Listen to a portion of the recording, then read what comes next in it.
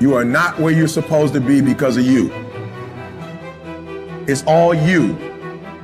You tell yourself lies, reasons. I'm too tired. I need to rest. I'm too hungry. I'm too full. Something else is more important. I don't have time. Lies, lies, lies, lies. Ask yourself, what remarkably stupid things am I doing on a regular basis to absolutely screw up my life? What would happen if you just stopped wasting the opportunities that are in front of you?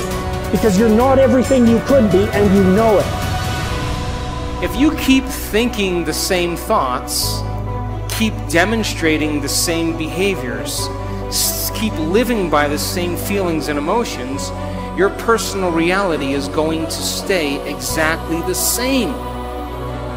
But if you have new thoughts that lead to new choices, that demonstrate new actions, that create new experiences, that cause you to feel differently, you will begin to walk into a new future. I need you to confront you because you're the one holding you up. I need you to look in the mirror and tell you, you are not going to do me like this no more. You're not going to continue to sabotage me. You're not going to keep procrastinating. You're not. You know you should be further in life, but you keep letting you slide. Hold you accountable and don't let you off the hook. If for 10 years, if you didn't avoid doing what you knew you needed to do, what would you be like? You'd be 10 times more efficient, 20 times more efficient. And you could be way better. You could be incomparably better across multiple dimensions. Do something away from the normality of what you've been doing. Why not try it, man? Shock the system. Get up at 4 in the morning one day, just one day, and go for a run. Commit to one day and see how you feel as you're jogging it back in around 5 or something, as your neighbors are still asleep. Well, your day's already provided something for you. Mentally, you feel like, wow, man, that was a lie. And say, I've got to do this. This is my stuff. This is why I showed up. It's not going to be easy. When you want to change, it's not easy. If it were in fact easy, everybody would do it. But if you're serious, you'll go all out. So yes, I'm going to do something about this situation. You do what it is you're supposed to. You're supposed to build something. You're supposed to create something. I don't know how to do it. Learn. The question is not, is it possible for you to be a millionaire? Is it possible for you to have all your dreams become a reality in your lifetime? Yes, it is possible. But the real question is, have you made the decision?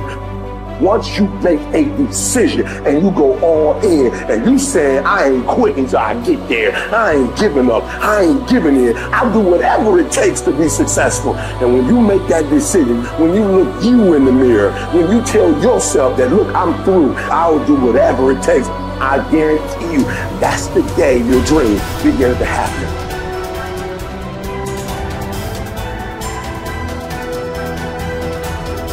So then, when you have a purpose or a vision or a mission or an intent that's bigger than you, it means it signifies something that's ongoing. You could have a purpose to go east, and there's never an end to east. You could have a purpose to be healthy. There's always more health to have. You could have a purpose to be wealthy. There's never an end to wealth. You could have a purpose for knowledge, and there's never an end to knowledge. It signifies a direction. My purpose is to transform individuals in order to transform a culture. And I'm clear on that purpose, and it gets me up in the morning every single day. So then, how do you bring a vision from the world of possibility into the world of reality? From thought all the way down into matter, from what we say in quantum physics, from the wave of possibilities all the way down into the particle, from the immaterial, something that doesn't exist yet, into the material, from the world beyond the senses to the world of the senses. How do we do that? Well, it requires then setting up goals in alignment with your purpose. So let's just say you have a purpose to go in a certain direction. Your purpose signifies a direction, but your goals should always be in alignment with your purpose. And people who have goals in alignment with their purpose, Their goals are a natural side effect of them being on purpose. So then what about getting healthy? You may say, okay, I want to lower my heart rate. That's one of my goals. I want to lose, 10 kilos. I want to have more energy. I want to wear a new wardrobe and have a new relationship. This is the short-term goal at the beginning, and the long-term goal is at the end. And as long as you keep making the same choices, demonstrating the same behaviors, reproducing the same experiences, feeling the same way, you'll arrive at all of those goals. What about becoming abundant? You may say you want to be wealthy, and to me it doesn't matter. Wealth is a state of mind. You may want to start a new business. Once you start that new business, you may want to hire 2 new staff employees in 6 months. Then you may say you want to buy a company vehicle. And of course, then the next one is buy a new house. And then ultimately what? Make $1 million? Why not? If that's your goal, to reflect your purpose, then you should arrive at it. Are you still with me? How about learning knowledge? Is there ever an end to knowledge? You may want to get an associate's degree. And then you may want to get a bachelor's degree. And then you may want to get a master's degree. You may want to get a doctorate degree. And then you may want to finally do research. But all of those things are in alignment with your purpose, is it not?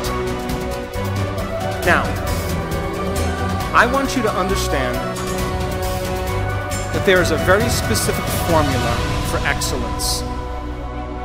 And the formula requires a person who has a clear purpose. But there are 2 other ingredients that put this together. The first thing is called competence. You know what competence is? Somebody who does something really well. The more competent they are, the better they are at doing something. The third thing is called accountability. Accountability means if you say you're going to do something, you do it. And if someone asks you to do something, you do it really well.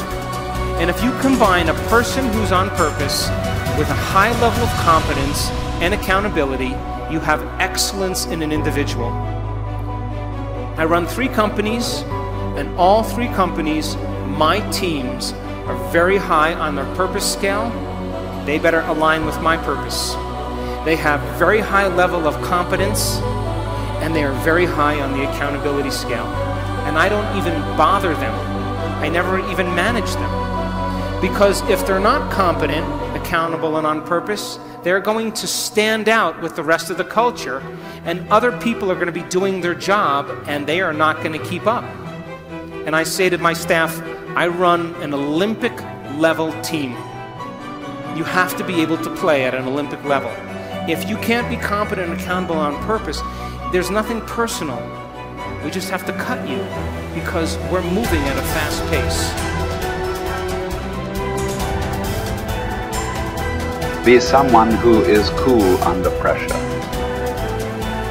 Value serenity instead of outrage. It seems that our culture is moving in the wrong direction here. If you are blessed enough to not be on social media, you might be surprised to learn that the angriest, most passionate public figures are rewarded with the most clicks and biggest audiences. Our culture has begun to confuse passion with substance, reward the loudest and angriest voices, and thus incentivize behavior wholly at odds with Stoic wisdom. The number of decibels your voice hits as you scream about how right you are is not necessarily an indicator of how much sense you are making. As a society founded on reason and Western Enlightenment ideals, we must hold ourselves to a higher standard. We have to collectively stop allowing emotion and passion to pass for reason and factual debate. The media's goal is to literally challenge your ability to be still. A tough American intent on improving upon their current self, is not tricked into an emotional reaction by these headlines. You do not write an angry tweet.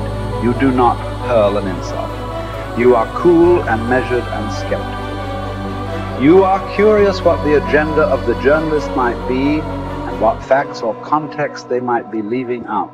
You seek out a different story on the same topic from an opposing view, and you find out that many of the claims made in the original story were convincingly debunked. And just like that, you are a Zen master of stillness and stoicism.